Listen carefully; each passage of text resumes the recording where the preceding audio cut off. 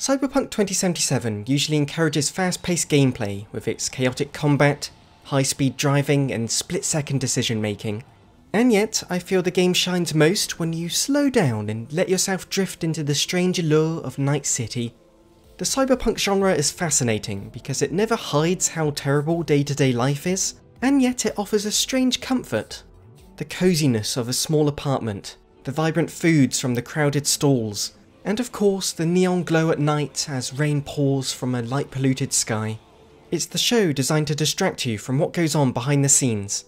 And honestly, I love embracing it in 2077.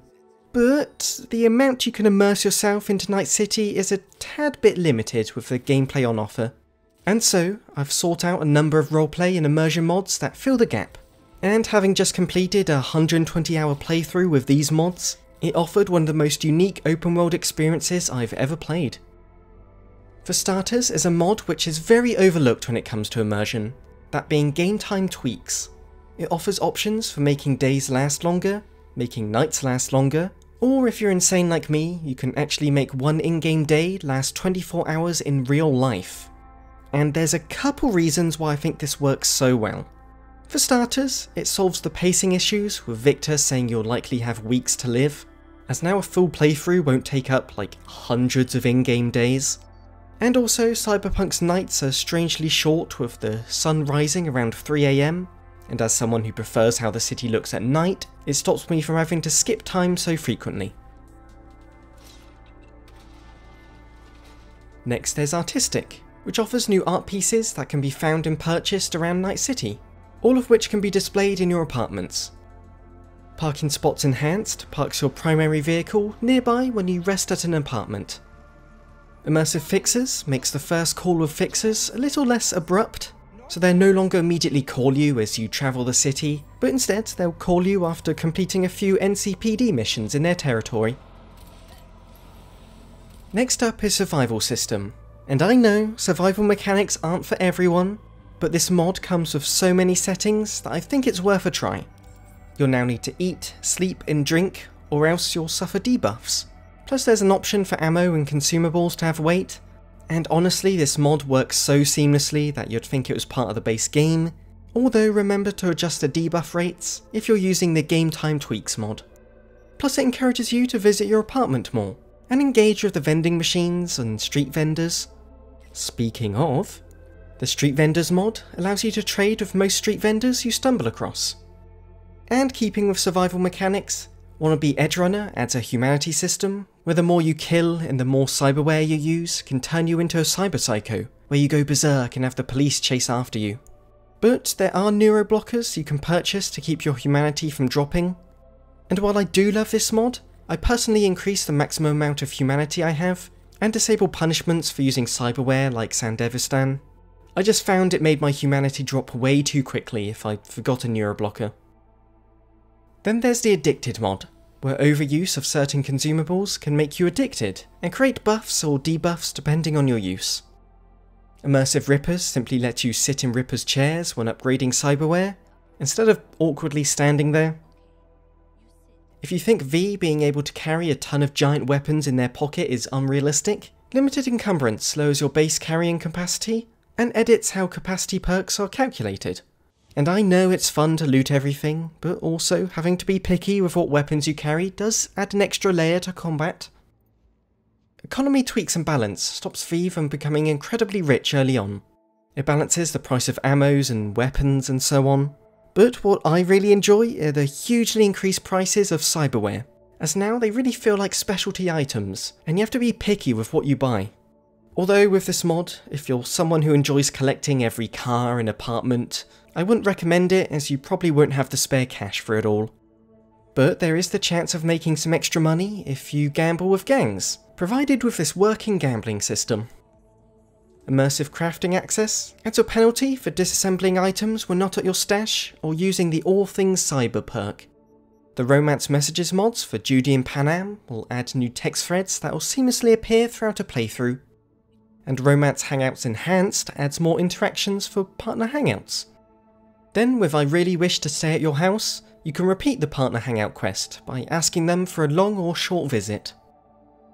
And for those who romance Judy, You can control the obnoxiously loud radios and TVs with the interactive Judy's Apartment Devices mod. Or you can spend the night partying in the city with them with the Dance Off mod. And finally, for relationships, there's the new quest series of mods, where you have smaller activities to share with your partner. Because of Cyberpunk's modding limitations, they're nothing crazy, but offer nice moments like watching the sunset together. Next there's SFX Begone mod, which offers a few options like removing scanner and UI sound effects, but I personally recommend the stealth and combat music removal. As well, the soundtrack is great. There's so many times I find myself wanting to listen to the radio while completing gigs and NCPD missions, but suddenly it cuts to a combat track I've heard a ton of times. And don't worry, it keeps the main mission music intact. Pairing nicely with this is Pocket Radio Always Available, which stops the radio from automatically switching off when triggering certain events. They're coming for me! With limited HUD, you have a plethora of options to customise the HUD. I myself have enemy health and detection meters off, and only show my health, stamina, mission markers in combat or with my scanner. And the minimap I only have on while driving. Speaking of which, no camera auto-centering stops the camera from trying to reposition itself while driving. And better vehicle first person lets you set the first person position and FOV so it's far more comfortable to drive, for crazy people like me who only drive in first person. The Kiroshi Optics Night Vision mod adds a new night vision toggle with eye cyberware, because it's really weird there's no night vision or flashlight in the game. For spending time embracing Night City, the Lean Anywhere mod lets you lean on ledges. And the Sit Anywhere mod lets you do the same, but with sitting, obviously. And there's quite a few conversation moments where it's nice to actually rest along with the person you're talking to. For movement, Walk by default lets you adjust the speed for walking, jogging, sprinting and crouching. And I personally lowered the speed slightly for jogging and sprinting, as V can move incredibly fast and it discourages you from taking in the city sights. And I find the smooth movement mod to be a must with this, as it makes strafing feel softer, rather than the jarring instant stop of the base game. Then with the immersive first person mod, you have a better view of your body and can freely move your head while standing still. And the better sleeves mod actually shows the sleeves of your outfits, which makes many of the first person cutscenes look far better. There is a bit of jank though, as you see them disappear when using cyber arms, but I think it's a small price to pay. Going back to spending time with partners and friends, the NCI Addon Collection of mods lets you have a drink with them in bars and diners, where you can use their usual phone dialogue to talk to them. Next we have Enable Advert Animations, and it's a small tweak that really livens up the city. It just makes some of the static adverts into ones that move, and it feels way more natural and brings the buildings to life. And with the no more duplicate NPCs, you'll no longer spot the same NPCs walking with each other in a crowd. Now I'll be talking about combat specific mods, and this is where it's a little more down to personal preference, as they go down the more hardcore difficulty route, but I still feel it's balanced, and I think Night City should be a difficult place to survive in.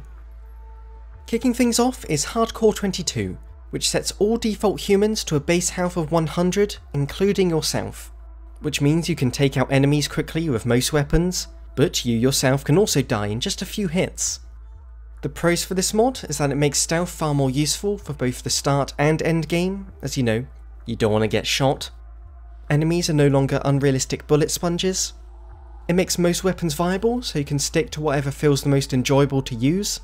It's pretty balanced, as while you can die extremely quickly, you can also wipe out a huge group of enemies with ease if you plan your attack. And also, heavily chromed up enemies are made more difficult, so going up against a cyber psycho or boss fight feels truly threatening. But as for the cons, early game can be incredibly difficult at times. Like, I had to make sure to complete absolutely everything before the Arasaka heist, just so I could buy health cybernetics. Otherwise the large wave of enemies and grenades would have been a giant pain to deal with. Also, some cutscenes aren't made with this low health in mind, and it was most notable during scenes where I was in a car chase, as I'd often die after just leaning out the window. It doesn't happen often, but the worst example is when you're playing as Johnny and you have Arasaka chasing you in cars, Like, I'll just instantly die, so I had to lean to the left or right of the seat just to hide my hitbox so I wouldn't die instantly.